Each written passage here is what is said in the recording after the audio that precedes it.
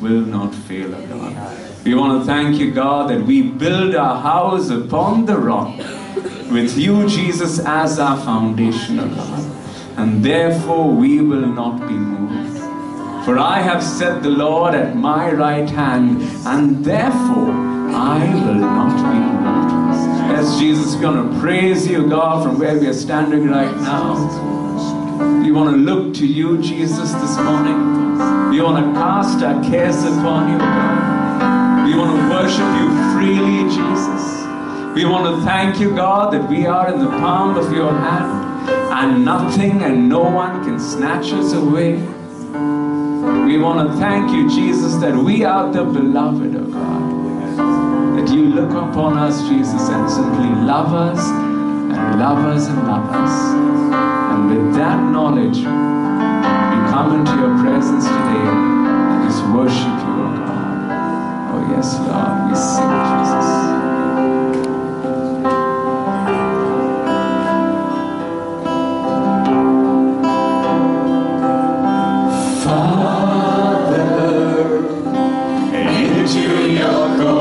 I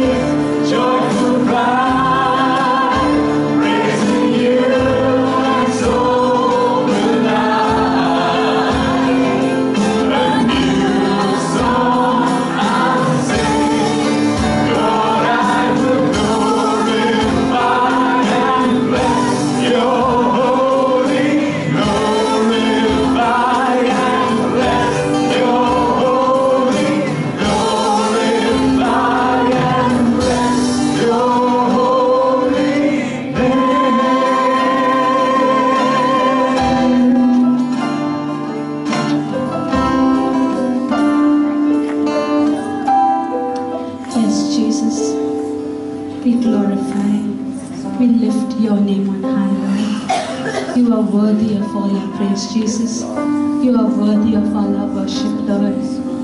No detail, no anxiety, no worry is worthy of our thoughts, God, but you alone, God.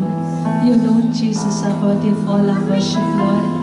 Thank you, Jesus, for the cross, Lord. Thank you for the difference the cross has made in our lives, God. We stand here, Lord, on even ground because of the cross, God. Thank you, Jesus, for the cross, God. Thank you that because of the cross, Lord, no weapon formed by Satan and his principalities and powers can stand against us. But because of the cross, Jesus, thank you because of the cross, Lord. No tongue of condemnation can stand against us.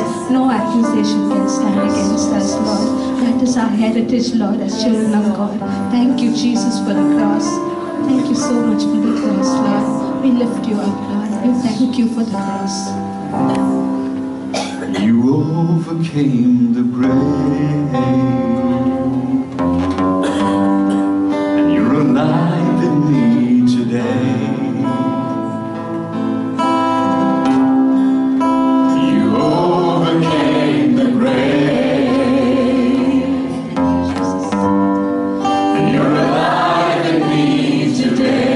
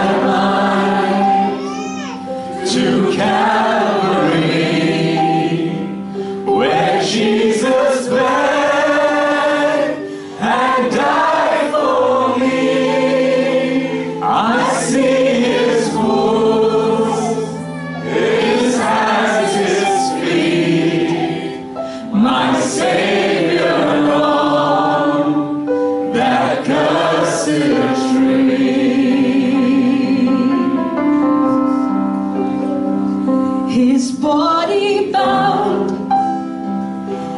drenched in tears, they laid him down in Joseph's tomb. The entrance sealed by heavy stone, Messiah still and all alone.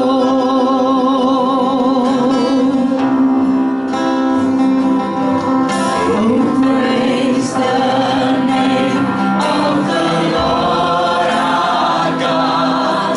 Oh, praise His name forevermore.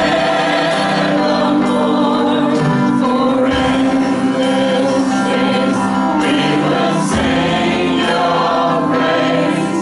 Oh Lord our God. Then on the third, at the break of dawn, Then on the third, at break of dawn, the Son of Heaven rose again. Oh, trample death, where is your sting? The angels roar for Christ the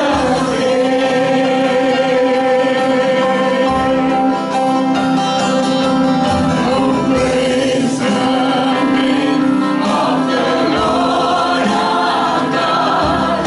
Oh, praise His name forevermore. For endless days we will sing Your praise. Oh Lord our that You shall return. He shall return in robes of white. The blazing sun shall pierce the night, and I will rise among the saints. My gaze transfixed on Jesus' face. Praise the name. Oh, praise the name of the Lord our God. Oh, praise His name forevermore. For endless days we will sing Your praise. Oh Lord our God. Oh Lord, oh Lord,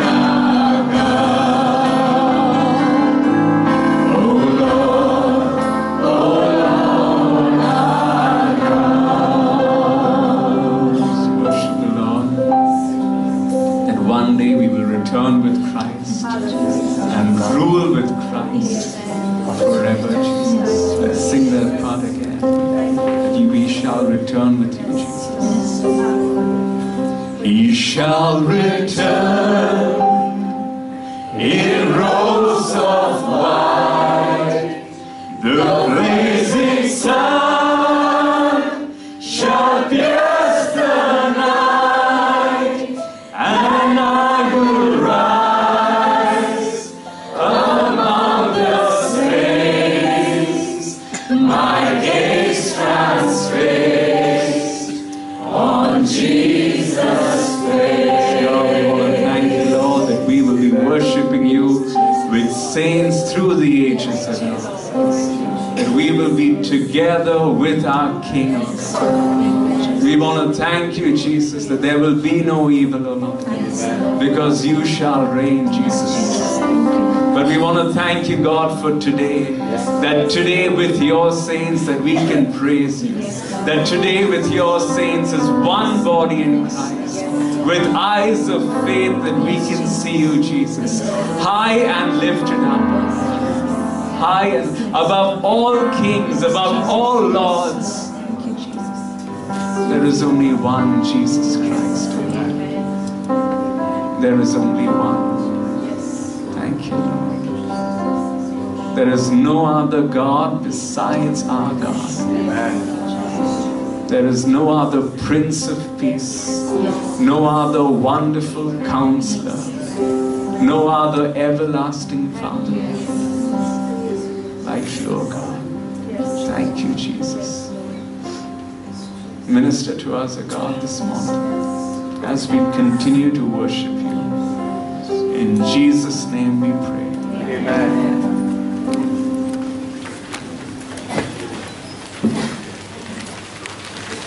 Be yours forevermore. Praise untainted, praise unfading. Be yours forevermore.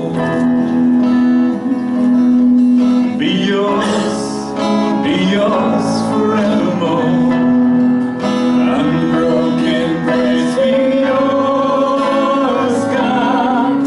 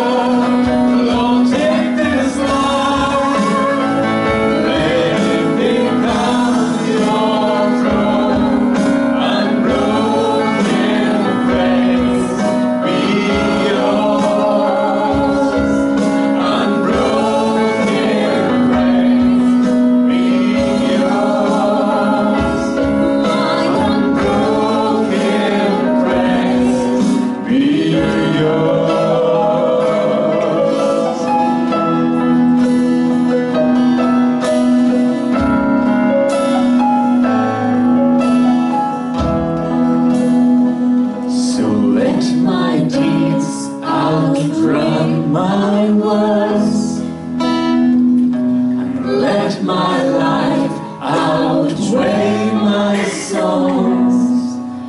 Unbroken praise be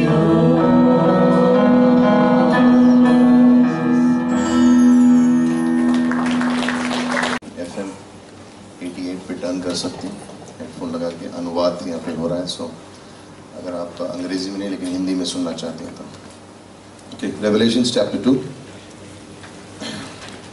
It's tomorrow Shivali reaches Nepal, and it's amazing that he can be here. Just to make sure that he is here, from the Mumbai church 4 men are going there. Pastor Fred is already there, and tomorrow Pastor John, Pastor Shekhar and Pastor Binu go, so, and they will bring him here, so thank you for that. Yeah, but it's a great time, right? So Revelations chapter 2 and verses 8 to 11, and this is the message to the church Smyrna.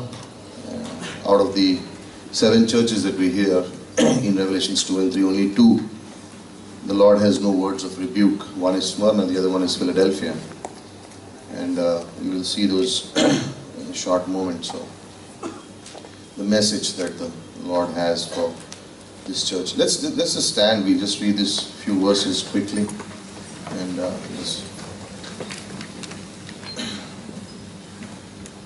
And to the angel of the church in Smyrna write, the first and the last, who was dead and who has come to life, says this, I know your tribulation and your poverty, but you are rich, and the blasphemy by those who say they are Jews and are not, but a synagogue of Satan. Do not fear what you are about to suffer. Behold, the devil is about to cast some of you into prison, so that you will be tested. And you will have tribulation for 10 days. Be faithful until death, and I will give you the crown of life. He who has a ear, let him hear what the Spirit has to say to the churches. He who overcomes will not be hurt by the second death. So Father, we thank you this morning. Thank you for the worship. Thank you for every aspect and for ministering to us. Thank you for the times of prayer for our pastor, Lord, and his family. And Lord, we pray that as we continue to hold him in prayer, God, that we will see and witness what you and you alone can do, God. And we pray for the conference coming up, for the missionaries as they travel, God. We pray that provide, protect them. And God, speak to us, God, as you always do, and give us a great conference ahead. And this morning also, Lord, minister to each one of us in Jesus' name. Amen. Okay, let be seated. Smyrna, the place today is in Turkey called Izmir, and this was a place known for Caesar worship.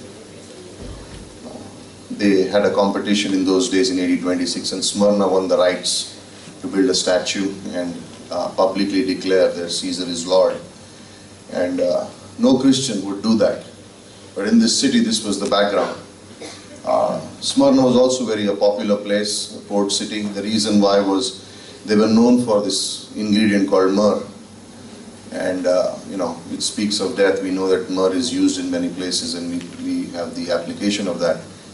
But when the leaves of this plant are crushed, then it gives a fragrant smell. And so that's why it was very popular. It was one of those flourishing towns. But the Christians in those places in Smyrna were not well-to-do because of their faith. They stood firm on their faith. They would not bow down to Caesar. They would not say Caesar is Lord. And so they were persecuted. And to them this message Jesus gives. To them Christ speaks.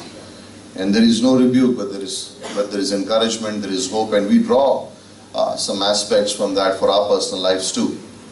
And we can see that in Smyrna would be a place that was persecuted, but also that received a great commendation from the Lord. And he begins by saying that in verse 8, the first and the last, who was dead and has come back and who has come to life. And Jesus is beginning to encourage them, and Jesus is beginning to tell these people, okay, you are going through a tough situation, you are going to face further persecution, but understand who is speaking to you. And he says the first and the last, and he gives those extremes, the first and the last, to show that he is the one who is in control of everything. He is the beginning and he is the end. Everything starts and ends with him in the picture. There is nothing that is beyond his control. And so he begins to encourage the church and says, "It's the first and the last." And then he says, "Who was dead and has come to life." And the reason why he says that is because he knows what they are facing. And he wants the people to know that what they are facing, he has already faced it. Whatever situation could ever come in their life, he has already gone through it. And he has come out victorious of it. So he's telling the church there, listen, I have faced it. I was hated, I was persecuted, I was mocked, I was beaten, I was crucified. But I'm alive. So nothing can finish you. I am the one who's going to bring you back. And 2 Corinthians chapter 2 verse 14, we remember this verse where it says, "Thanks be to God who always leads us into victory, into triumph in Christ Jesus." And that's what he's saying to the church there, that no matter what you go through. In the earlier days, before men began to sail in ships, and they had maps. But those maps were not like the maps we have today. There were few places that people had visited, had met. And so those maps would have places where people had sailed and found something, a name was given. But wherever they had sailed, people had not gone, they would mark in that map and write, "Here be dragon." Which means we don't know who's there. No one's reached there. So they would mark it and say, "Here be dragon." And you know what is Jesus saying here is like, if you are going through a place, and if you don't know what's coming next, in your life, in your book, you write, "Here is Jesus." Because he's been there and he's already there. There is no situation that is new for him. There is no situation that surprises him. There is no circumstances that comes across which he has not encountered. And he says in the book of our life, if something we are not aware of, he says, you write, "Here is Jesus." Because he's already there. He knows it. And he begins to encourage them. And he says to them in verse 9, he says, "I know." And if you can stop there and if you think of those two words, isn't that something that is enough for us sometimes? That Jesus knows. And then you can add what you want to add. But just those two words, "I know." That's it. Jesus says, "I know what happened in the past, what's happening now, and what's going to happen in the future. I know. I am the first and the last. The one who was dead, but now who's alive. And I know it all." And you can say, "It's him. Jesus is here." But what does he know? And here he's talking to them and he says, "I know your trouble." Isn't that beautiful that Jesus knows it? Like I can talk to people, I can have people pray. We can pray in our families, in our church, as a body we do, and we experience that. But more than anything else, by looking at this verse, when Jesus says, "I know," then it's the one who's going to give the answer, the one who's going to rescue us, the one who's going to provide the answer, the one who's going to open the door, the one who's going to bring the healing, the one who's going to take care of all the needs. That one is saying, "I know your troubles." You know, many may not know, but I am aware. You may think I am not aware, but Jesus is saying here, "I am aware, I know them." By the way, the word here, affliction, does not mean like a small trouble, like you lost your wallet or you can't find some book or something. It means severe pressure. It's like the word picture here is, it is a man, and on top of a man you put like a large stone. It's crushing him. He's saying, "I know those situations too." And that's the word affliction that he uses here. I know those pressing needs. I know those troubles. And then he tells them, "I know your poverty also." Like in the areas where you're poor. Because in Smyrna what would happen is, if a Christian was not saying Jesus is Lord, like Caesar is Lord, then they would be thrown out of their offices. Or their houses would be robbed. And publicly they would be mocked. And so they would have very little with them. And Jesus is saying, "Yes, you have very little with you. But I'm aware of that also.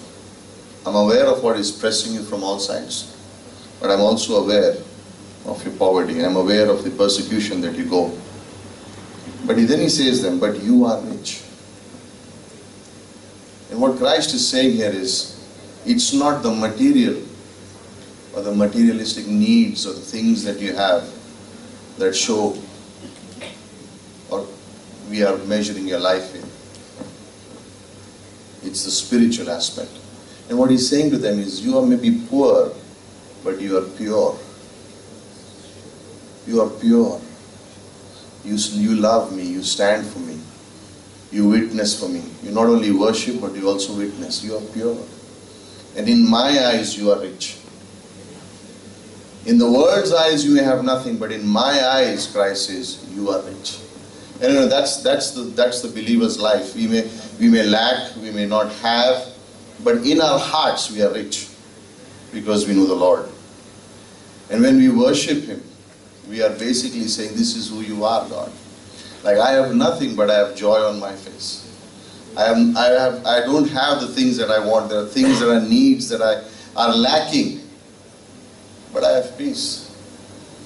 People look at our faces and they say, you should not have this smile on your face, but you do. It transcends everything, that peace, Then he also says, and I know your enemies. And that's like good. Like he says, I know your circumstances, I know your needs, but I also know those who are against you, those who are coming against you. And he says, these are Jews, but they are not, but a synagogue of Satan. Like they are out there to take you apart. They are out there coming at you. If what was going on in your life is not enough, you have some enemies too. And Jesus says, I know them and I can handle them. And what is Christ saying? He's saying, you live your faith in these moments. You live by faith. You pray, these things are going on, but I know your enemies. Because God does not take lightly when His children are attacked. Remember Acts chapter 9? Saul, Saul, why are you persecuting me? He didn't say the church. He said, why are you persecuting me? And so when something comes against the child of God, and God doesn't take it lightly. Yesterday when we were praying, and we were at this time of prayer, and in the end, Pastor said, you know what, this is times when God says to the devil, back off. They are my child. This one's mine child. And that's like a privilege for us. Like we know that we have an enemy, but then we know that we have a God who knows the enemy and He can take care of him. And the book of Job is that story. The book of Job is that story, that there is an enemy who is attacking, there is a things going wrong, but then there is God in Job 42 who doubles everything. And this is like our lives. This is like we think about, like the Lord knows all those things in my life, but what is He going to do at the end? And He's saying, live by faith. You will see what I will do at the end. And then He says to them something which is we all love to hear. He says, fear not, in verse number 10. Do not fear. We talk about this 366 times, this word, this phrase comes in the Bible. Even for the leap year it's there. Do not fear. One for every day. Do not fear what you're about to suffer before. Behold, the devil is about to cast some of you into prison. And by the way, when he says cast some of you into prison, in those days prison did not mean that you would be there for some time. It means you are there for a little while and then execution. You'll be thrown to the lions or some form of execution. And he says, do not fear. He's going to do this. And what I was reading and I was thinking is that God knows the future. And before that can happen or anything can come in our lives, He says, do not fear. Because it's not surprising me. I'm allowing this. This may happen for a little while, but it's limited. And He says that 10 days, it's limited. And once those 10 days is over, the trial of your faith, once it's over, then He says, I will give you the crown of life. I will give you the crown of life. The word crown there does not mean the king's crown, it means the victor's crown. Like someone runs in Olympics and wins and comes first, so that they would give that crown to the victorious person called Stephanos. And He says, that's the victor's crown I will give you. And in James, we were teaching this in the class. We said in James chapter 1 verse 5, he says, when you go through these trials, ask God for wisdom. And this is one prayer that God will never say no to. He says, when you ask wisdom, ask God for wisdom. It's a command, it's not a request. It's the James chapter 1 verse 5 is when you go through trials, ask for wisdom. It's not like please ask. It means you better ask, Christian. And he gives it to you without reproach. It's interesting, the word reproach, without reproach there means that he will give it to you for one reason. That's for your benefit. Without asking you what happened in the past. It's like sometimes we pray and then God tells us what to do and we don't do it. Right? Has that ever happened to anyone? You have prayed and God said, let's do this. And you said, I have a better plan. I have a better way. And maybe this is for next time. And this is what James says. He says, when you ask, then for that prayer, for wisdom in these situations, it's always a yes. It's always for your benefit. And God never reminds you what happened, what you did with it in the past. So He's not going to bring up, I told you 10 times not to do this, yet you did it again. That's man. That's us. And that's what He says, without reproach. He will give it to you without reproach. He's not interested in that what happened last time. He's saying now it's for your benefit. And Jesus encourages this church and says, this is going to happen. But remember, I know all of these things. I know your inner needs. I know your outer circumstances. And I know those who are coming against you. Do not fear. It's for a time. And then you will overcome. Keep your eyes focused on the first and the last.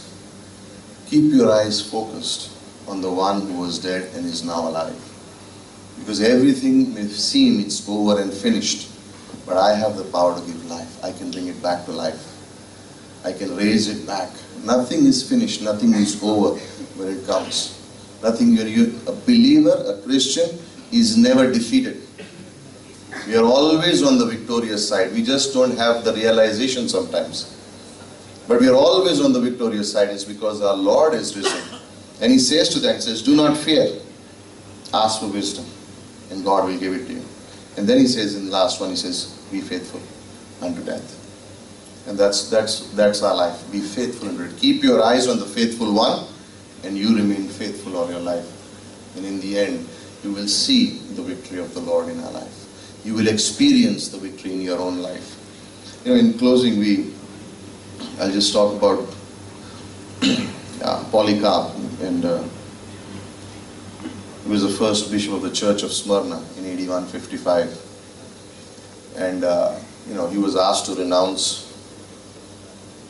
Christianity, renounce Christ and publicly accept Caesar. And he said, I won't do it. So his church said, please go and hide.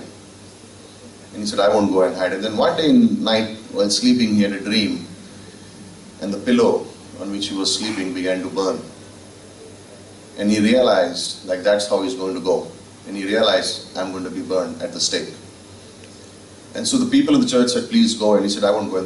But they took him. And they hid him in a friend's home, far out in the country. And the police began to search for him. They couldn't find him, so they caught the members of the church. And they persecuted one guy so badly that he eventually told them where he was. So these cops went to catch hold of Polycarp and brought him out. And he was a frail old man. He was 86 at that time.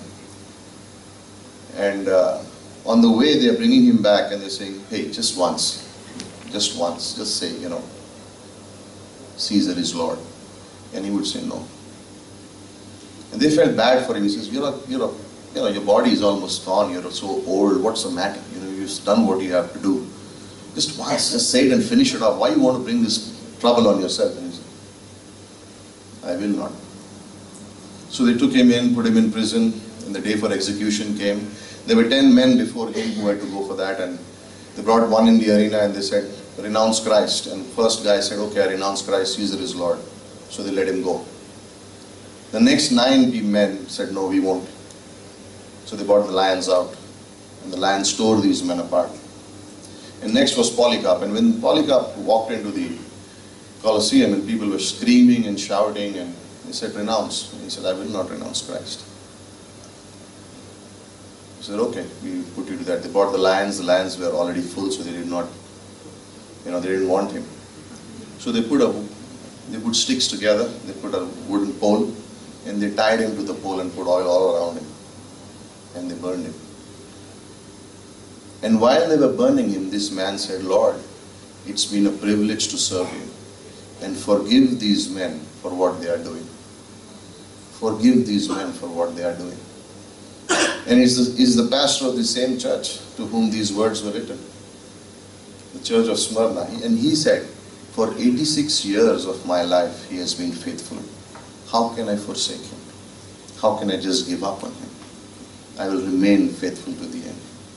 And this is like for us when we think situations on the outside, pressures on the inside, we have no idea what's going on.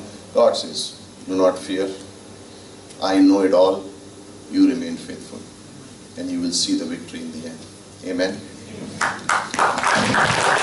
So stand for the reading of God's word. 2 Samuel chapter 24.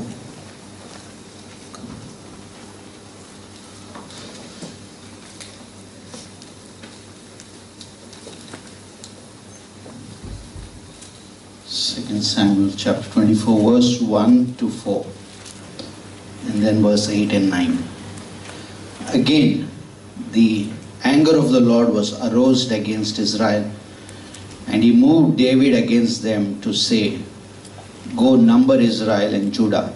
Verse 2. So the king said to Joab, the commander of the army, who was with him, now go throughout all the tribes of Israel, from Dan to Beersheba, and count the people, that I may know the number of the people.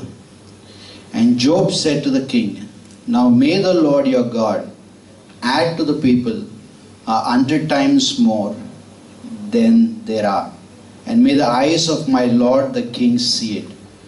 But why does my lord the king desire this thing? Verse 4. Nevertheless the king's word prevailed against Joab and against the captains of the army. Therefore Joab and the captains of the army went out from the presence of the king to count the people of Israel. Verse 8. When they had gone throughout all the land, they came to Jerusalem at the end of 9 months and 20 days. And Joab gave the sum of the number of the people to the king. And there were in Israel 800,000 valiant men who drew the sword, and the men of Judah were 500,000 men. Let's pray. Father, we thank you, Lord. Already we had a great morning worshipping you and hearing from you from different men. Father, we ask you to feed us this morning. Continue to feed us, Lord, and we ask you to bless our word and anoint the word and really encourage us, build us up, speak to us. We commit this morning into your hands in Jesus' name. Amen. Okay. Wasn't that a great morning already? How many say yes? Raise your hand. Yes. 40% only. Okay. No, it was really beautiful worship. We had great worship this morning, and also wonderful offering message we heard. Every time he speaks, I get convicted. I give more than I normally give. No? And so it's a good offering feature actually. And then we heard a beautiful testimony, very touched by the testimony of the blood transfusion.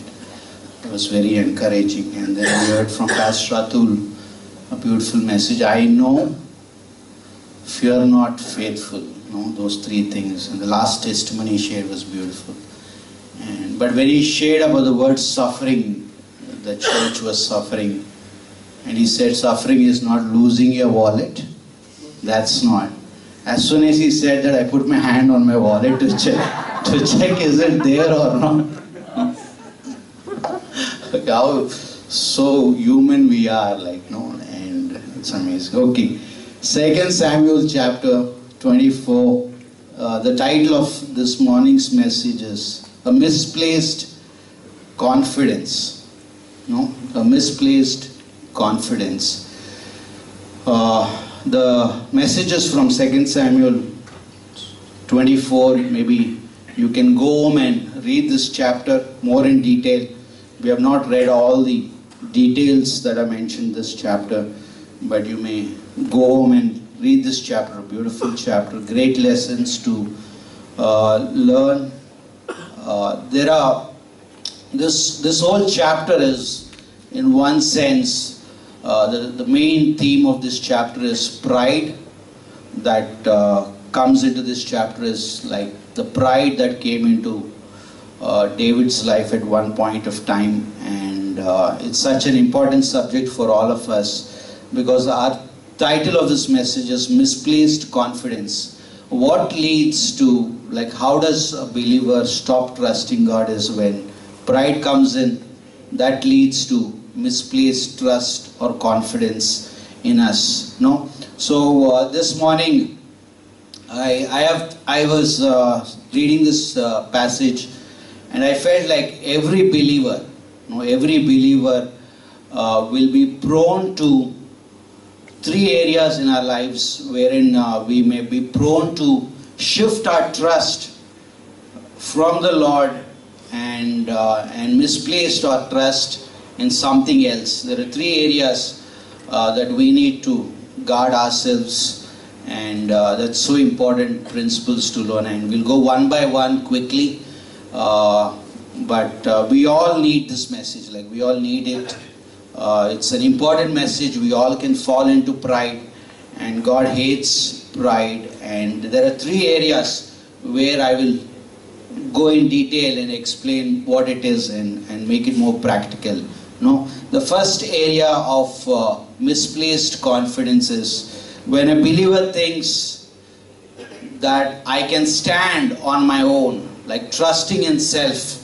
When a believer thinks that I can stand on my own, I don't need the Lord, I don't need the provisions that God provides to a believer. That's the first area of misplaced confidence. In 1 Corinthians chapter 10 verse 12 it says, let him who thinks he stands take heed lest he fall. Right? That's the first area. Like, for me, like, we can say, like, okay, I am a believer, pride can come into my life, and I can say, like, I can stand, like, I can live my Christian life, I can do it all alone, like, I can live my spiritual life alone, and I can do it independently, I can do it in spiritual isolation. That pride can come in, and it's a misplaced confidence in oneself, and pride leads to that. And the Bible says, let him who thinks, and we can put our name there, let him, put your name in brackets there, who thinks he stands, take heed lest he fall. But what's the solution for this? It's in Philippians 4:13. Like, I can do all things through Christ.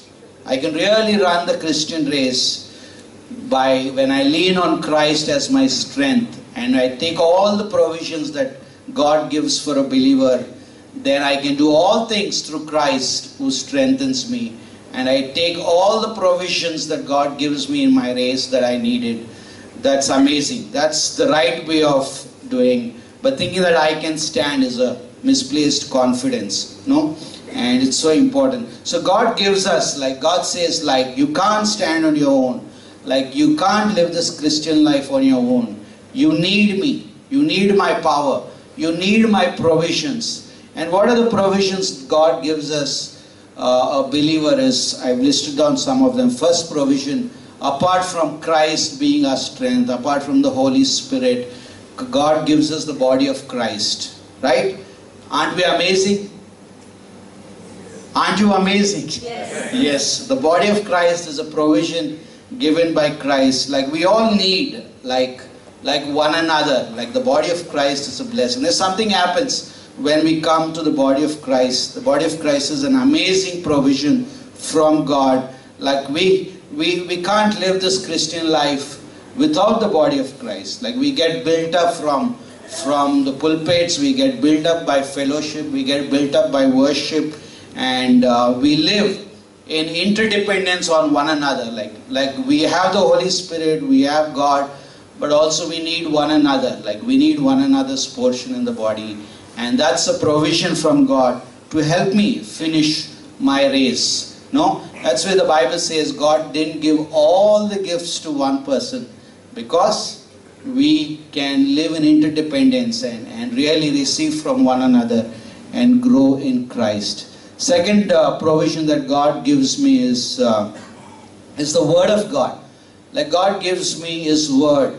I know we all read our Bibles at home, we have daily devotions, daily reading, but God also has a corporate message for us. Daily reading is there, but coming to church and hearing a corporate message is so important. It's a provision from God.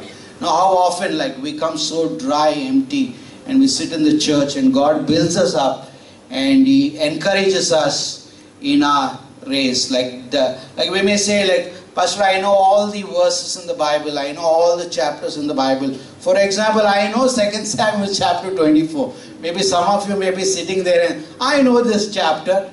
Like I've read it many times, I know the in and out of it. I know the Greek, Hebrew of this chapter, but we miss the freshness that the Holy Spirit brings when we come to church and hear from the pulpit. Like we need corporate word. That's what I'm trying to say.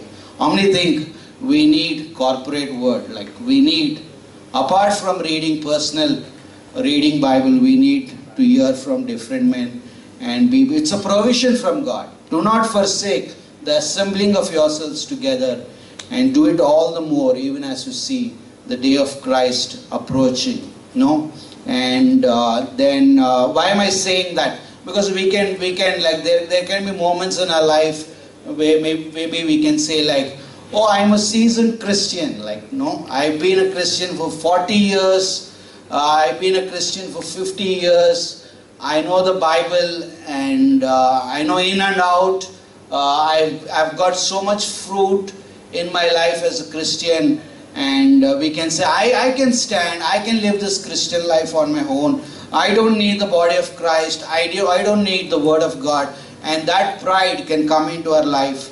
But God has given us the Word of God, corporate hearing of God's Word, and also the body of Christ as a provision to build you up and to encourage you in your race with Christ. Now why am I saying? Because we think when we are seasoned and I don't need these provisions, then there is room for us to really fall and fail in our Christian life. Because this sin in particular that David sinned of counting the senses actually happened. You want to know his Christian experience? When he fell into sin, 2 Samuel 24 happened after David became king.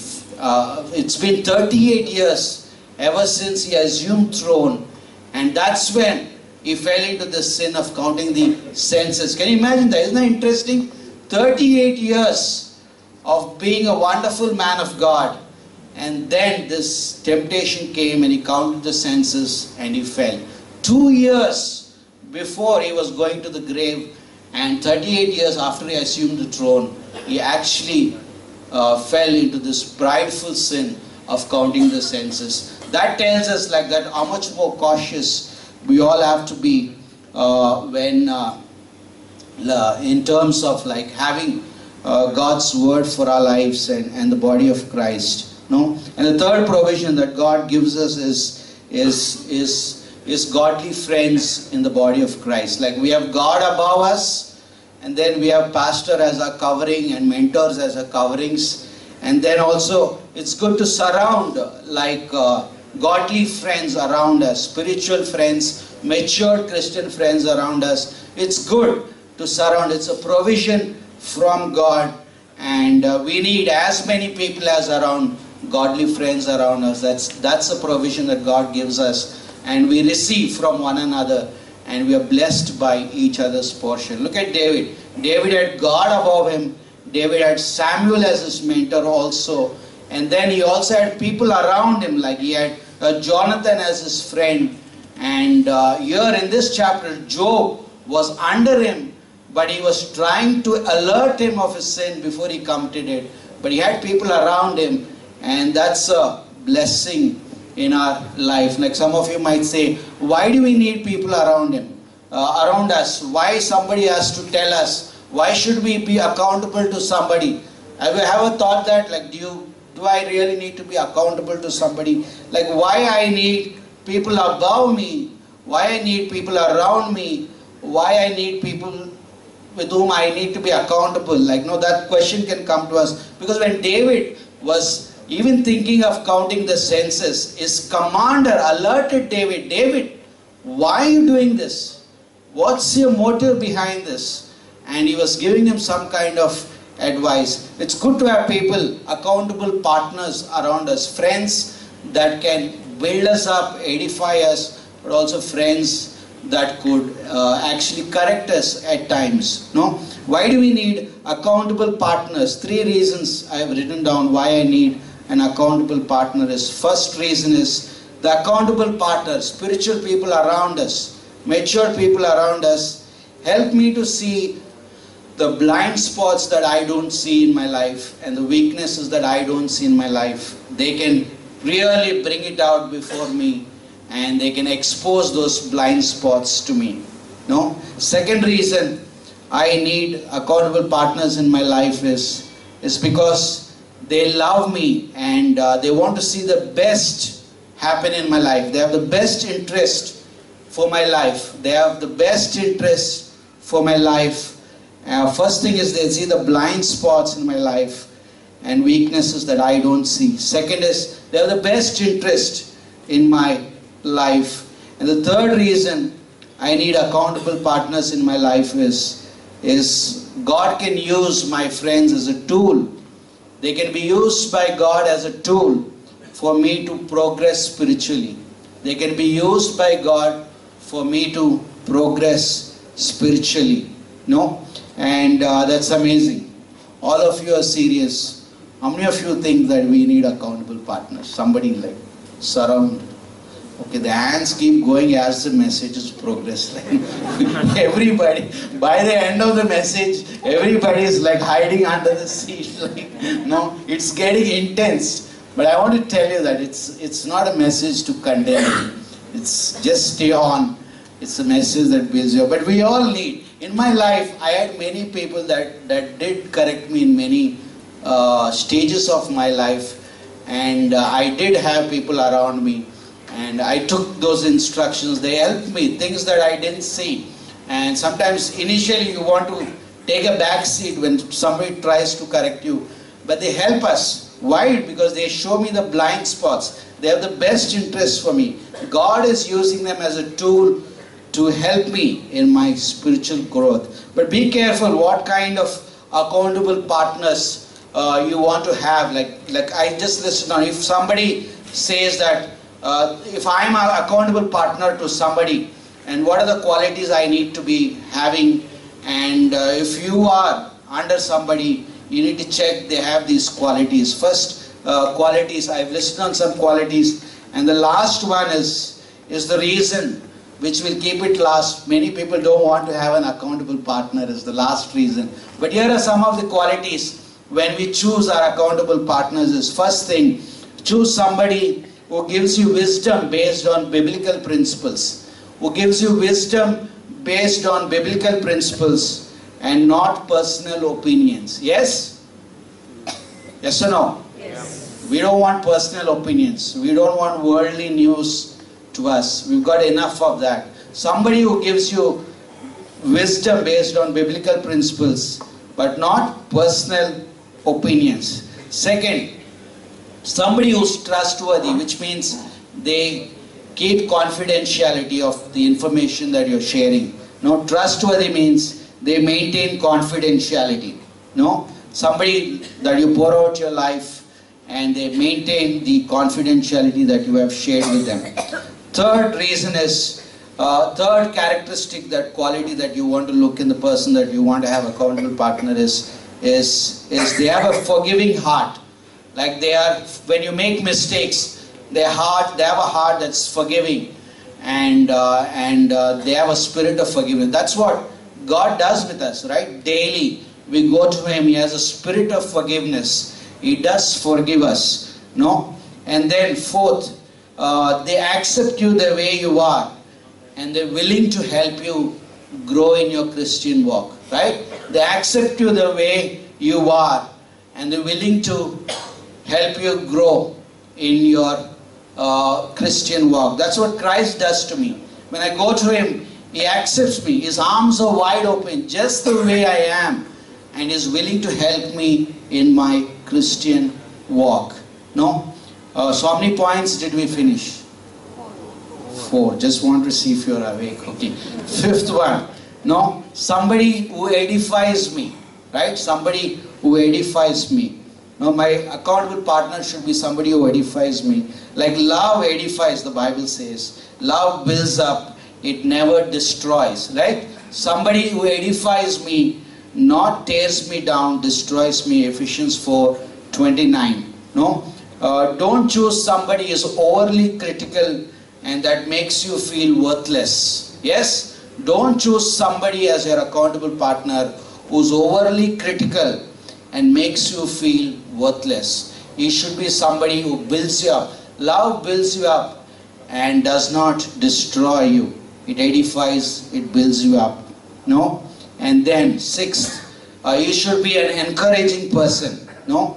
You don't want somebody like a prophet all the time on your case, right? Who's always keeping a checklist on you, right? Somebody who's constantly judging you and acts like a prophet, who's always got a big list writing down, and he then throws you one day at you. Like, we don't want that, right? Not somebody who's like a prophet constantly, because people have enough condemnation, people have enough guilt in them. We don't want somebody who's like a prophet, like really coming hard on us. How many liked? All the 6 points were edifying, right? So far, I think in your heart everybody says, I need an accountable partner. Today, Lord, after service, I'm going to look for one. And so far, so good.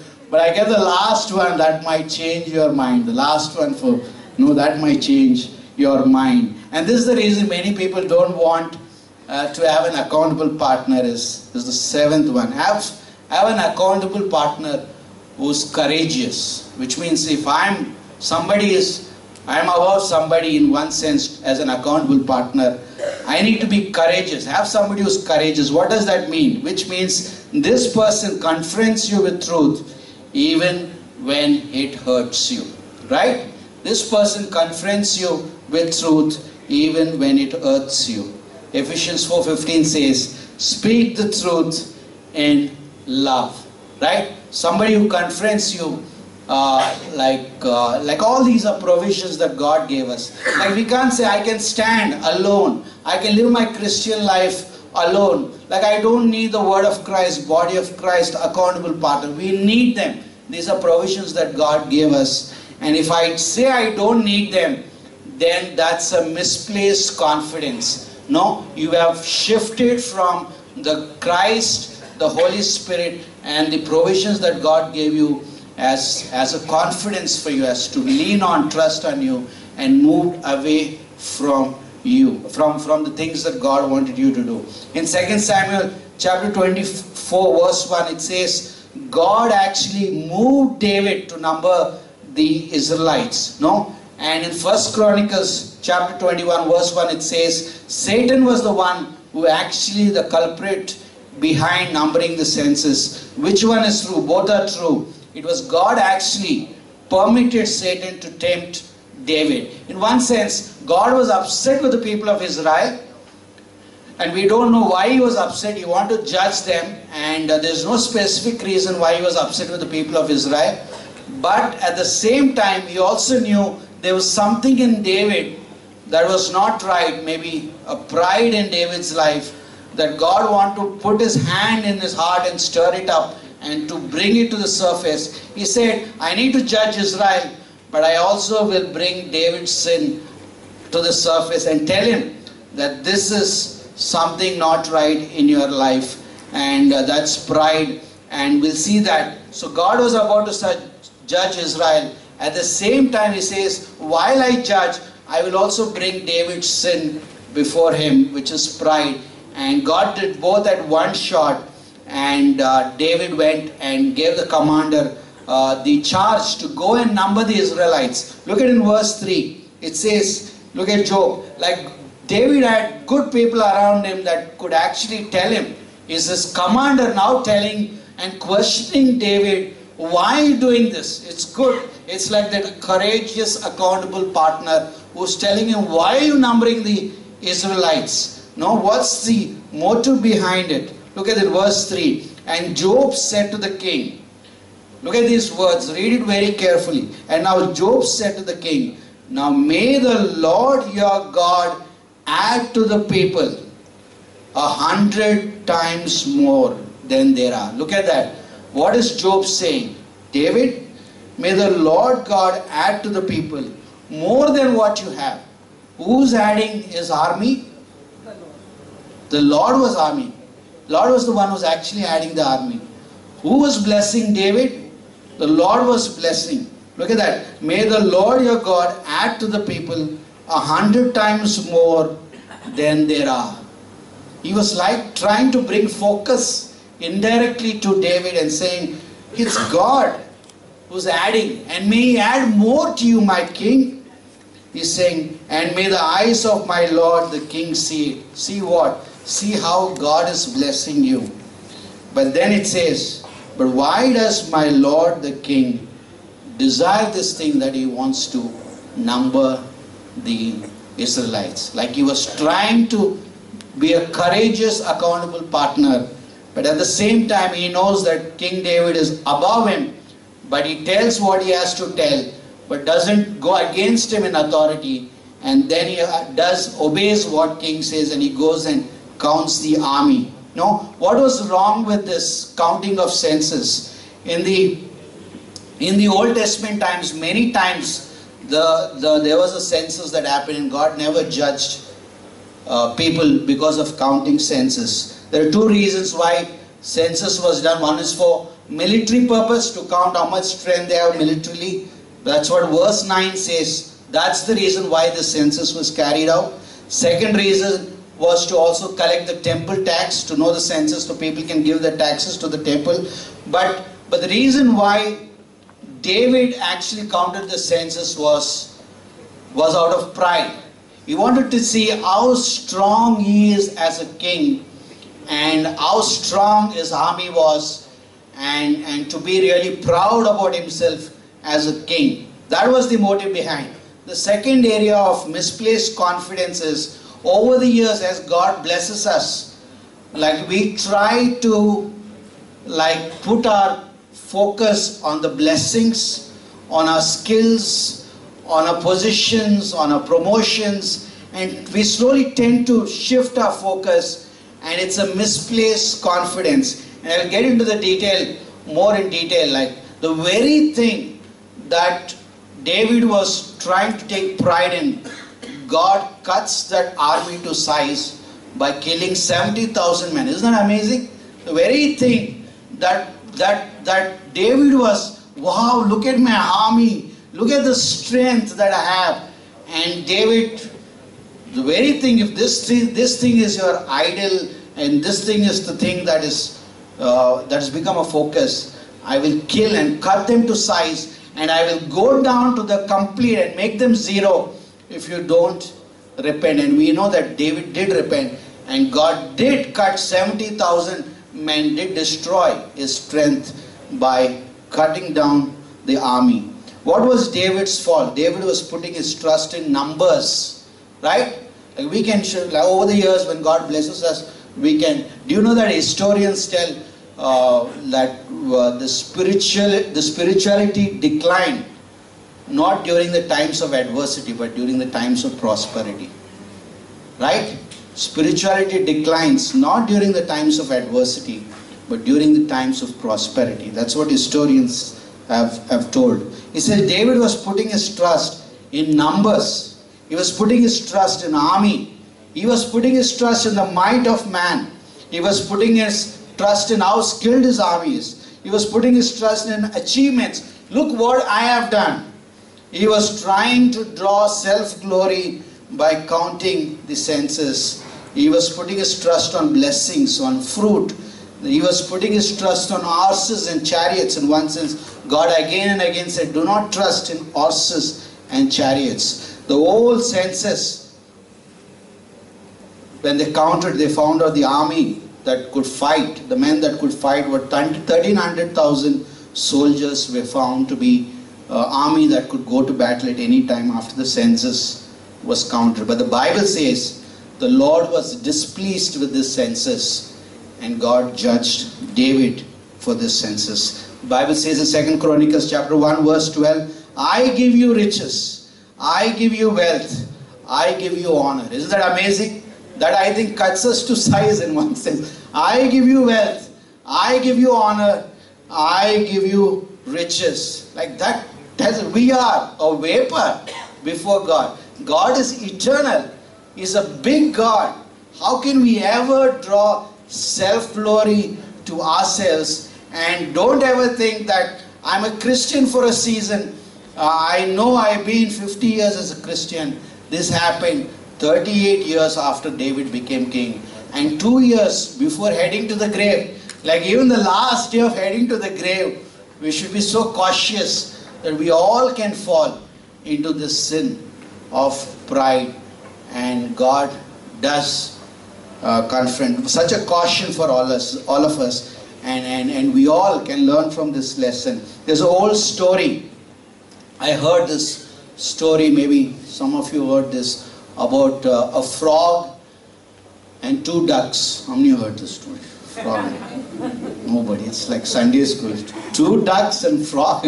Okay, 2 ducks and frog. They were good buddies. Like every day, like they would play in the pond together, have a lot of fun. A pond filled with water and frog and 2 ducks. What a combination. They were enjoying fun. But during summer times, what happens? The water actually evaporates and pond gets dry. And so the summer season came and there was no water in the pond. So this is what the ducks said to the frog. Frog, we have to move because there's no water here. And the frog said, but how can you guys have wings to fly? But what about me? How will I move away? Don't leave me alone. I've got a brilliant idea. And the frog says, the duck say, what is the idea? The frog says, just both of you can fly. So what you do is take a small branch from the tree and put it in your beaks either side. And while both of you are flying with the branch between your beaks, I will hold to the branch, and as you'll fly, we all can fly together. You'll are flying with the beaks, branches on your beaks, and I will be in the middle holding to the branch, and we can fly to the safe place. No? And everybody liked the idea, and lo and behold, the flight took off, and they were flying up there. No? And while they were flying, and the frog is hanging in between, and the beaks of the ducks had the branch, and it was hanging in between the frog. And lo and behold, while there was a farmer in the field, he looked at the scene. He said, wow, what a scene. Look at this, two ducks flying up. Oh, look at there in between, the frog. Wow, what a brilliant idea. What a wonderful idea. Oh, wow, this has never seen the scene like this before. I wonder whose idea was this? And the frog said, with both his hands up, it was my idea. and the frog, lo and behold, fell down. So okay, no, but that's amazing. Like pride goes before destruction, and we all can have this come into our lives. God often in the Bible says, He chose the foolish to put to shame the wise. He chose the weak. And that's God's way. Christ is our sufficiency, and we never rob the glory that belongs to Him. We never become proud with our blessings. So the third area of misplaced confidence is, what is the first one? What is the first one? We never say I can stand alone. I need the corporate word of God. I need fellowship. I need friends. I need, what else? I need the word of God. I need the body of Christ, friends, everybody, accountable partners. Second one is like I never put my confidence in the blessings or the fruit when it comes. I don't try to like draw glory to myself. I give always the glory back to God. That's it. Third area of misplaced confidence is when we messed up. This is very important. This is something. When we messed up like David, like when we sin, when we fall, when we fail, when we messed up, we went on a wrong track. No,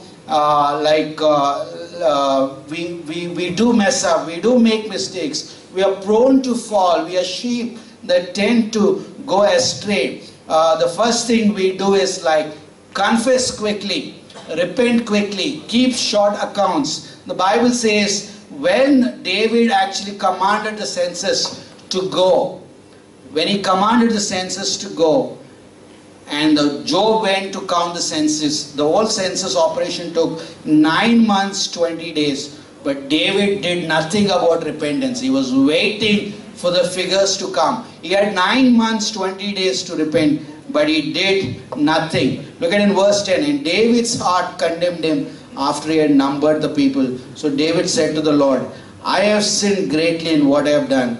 But now I pray, O Lord, take away the iniquity of your servant, for I have done very foolishly. Look at David recognized it. He didn't repent for 9 months, 20 days. How much we need the conviction of the Holy Spirit, the conviction from the pulpit, and friends that could tell us, no, 9 months, 20 days. But later he said, Lord, I have done foolish thing. I have made a mistake. What a great sin. Look at this. He terms this sin as great sin, because pride is always a great sin that the Bible talks about. Pride is always a great sin. And for this sin, God destroyed 70,000 men of the people and cut his army to size. But I liked David. David fell before God and he said, God, I have sinned. Forgive me. Have mercy upon me. And God gave him 3 options. Look at those 3 options. I believe in verse 13 it says, so Gad came to David and told him and said to him, shall 7 years of famine come to you in your land? Do you want 7 years of famine, David? Or shall you flee 3 months before your enemies while they pursue you? Second option. Third option, or shall there be 3 days plague in your land? Now consider and see what answer I should take back to him who sent me. Like options were given to David. But look at David said to God in verse 14, I am in great distress. Please let us fall into the hand of the Lord, for his mercies are great. But do not let me fall into the hand of the Lord. I like that. Even when we make mistakes, we can go back to God, right? Like David did. David said, Lord, I've sinned, I've failed. How can I do? This is a great sin and I've failed miserably. How could I even do this and try to rob your glory? Lord, you gave me 3 options. Whatever options you gave it, keep it aside. But I don't think there's a better option than to fall at the mercies of God. For your mercies are great. That's amazing. God's mercies are great. No? And I like it. Today Pastor Atul said, I know, right? Like God knows our weaknesses. I know, I fear and faithful. I know your weaknesses. I know the tendencies of the sheep to go astray. I know it all. And God says, I know David, repent. And the angel was proceeding further, 70,000 men. And he was ready to cut down to size his army. And God said to the angel, stop it. He's repented. He's confessed his sin. No more judgment. And God says, stop it. And great are your mercies, O Lord. I know. He said, I love that. When he said, I was thinking about this. I know. Our high priest, we have an high priest who knows. No? Who knows our infirmities, who knows our weaknesses, who knows our troubles. We have an high priest that knows and that can sympathize with our troubles today and with our frailties and weaknesses. I know I have a high priest who knows and who can identify with my trouble. Because that is what, what Satan does when we fall. He wants us to stay on the ground, right? He doesn't want us to rise up. because he wants to mock at us, laugh at us. He wants us to stay on the ground. And Micah chapter 7 verse 8 and 9 says, do not rejoice over me, mine enemy. Though I have fallen, I will rise. Though I sit in darkness, the Lord will be my light. Right? Like the enemy is rejoicing and he wants me to stay on the ground. Maybe sin has disobedience and sin has pinned me to the ground. And the devil is rejoicing while I'm on ground. There's a God in heaven. David said, great are his mercies, and he can lift me up and provide mercy. In closing, look at Psalm. Last 1 minute I'm done. This Psalm and then we are done. Psalm 136. It says, verse 1 and 3. Oh, give thanks to the Lord. Right? Let's give thanks to the Lord. For he is good God. Our God is good. Give him thanks. And then it says, for his mercy endures forever. His mercy endures forever. Give him thanks. Oh, give thanks to the God of gods, for his mercy endures forever. Oh, give thanks to the Lord of lords, for his mercy endures forever. And the last, fourth one, I like this closing verse. To him who alone does great wonders. Who does great wonders? Our God alone does wonders, for his mercy endures forever. Who alone does wonders. Like David, you sinned, but you know God does wonders. He can bring you back. No? He can forgive your sin. He can use you again. He can have judgment stop over you. And I like that. For he alone and Christ alone can do wonders in our life. Even when the sheep go astray, it's Christ who can actually bring them on track. And it's a wondrous work. And he alone can do wonders. Amen? And I like that. 3 misplaced confidences. What is that? Self.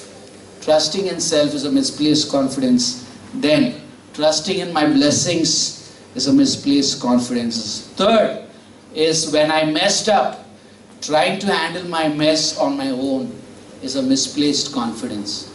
David said, I will fall at the mercies of Christ. Amen? So Father, we thank you for this word. And Lord, this morning, we believe that you ministered to many of us. In whatever area, Lord, you spoke to us. We pray that this word would bear fruit unto your glory. In Jesus' name, we pray. Amen. With every head bowed, with every eye closed, if you're here this morning, and if you have never accepted Christ as your personal Savior, we would like to invite you to the simple truth. With every head bowed, eye closed. If you have never known about Jesus, the Bible says Jesus is God. He came down to this earth to die for sinners, and he shed his blood on the cross, and he loves you. The reason he came and died was to demonstrate his love. If you've never accepted Christ as your Savior, we encourage you to do this today, because he loves you. Death is certain. The wages of sin is death. Once we leave this earth, if you would like to be in heaven, then Christ shed the blood for you. Just have to receive him as your personal Savior. And if you're this morning here and would like to receive Christ as your personal Savior, just say this simple prayer. Just say, Father, I repent of my sin. I confess my sins. I'm a sinner. Thank you for sending Jesus into this world to die on my behalf. I learned today that I cannot go to heaven on my own. That's why I trust in Christ as my Savior. Forgive me of all my sins.